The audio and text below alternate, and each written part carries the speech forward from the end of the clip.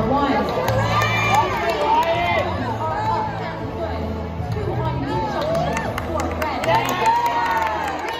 On high junctions for blue from both of our Hackin Hounds and Gearhounds teams.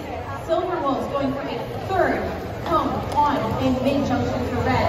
Meanwhile, Green Pack has been able to stack 5 red cones on a low junction. All 4 teams getting to their signal zone. 3, 2, 1. With many of the cones that were already on the field being scored and autonomous, teams go straight to their substations to grab additional cones. We have Green Pack for blue.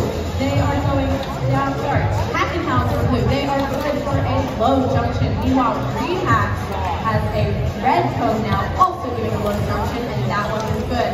Live scores gives an advantage to red at a minute 30 with over 100 points already, but it is still anybody's game.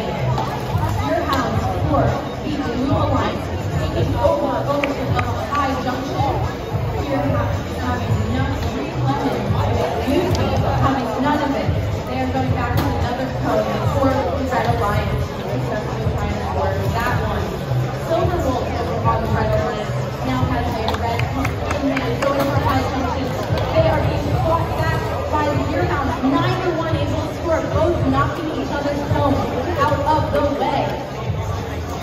Hackin Hounds with another cone in hand. This is where they score it. A lot of contention on these higher junctions. 50 seconds left. Still an advantage towards red.